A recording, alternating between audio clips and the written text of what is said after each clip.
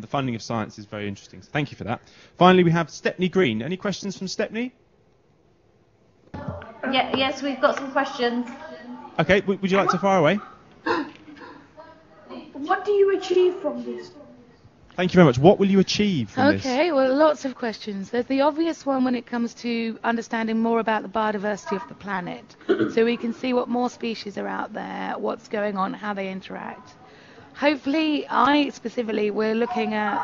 look at lots of insects that transmit viruses and plasmodiums and parasites. So it's very useful for us to see what's transmitting to whom, and that has very important medical and agricultural impacts. It's very useful. As we say, this region is now one that's going to be, it's beginning to be heavily impacted by humans and agriculture. And by being able to go in there and describe what's going on, it gives the Paraguayans something to say, hey, look, no, this is a really important community and we need to save it.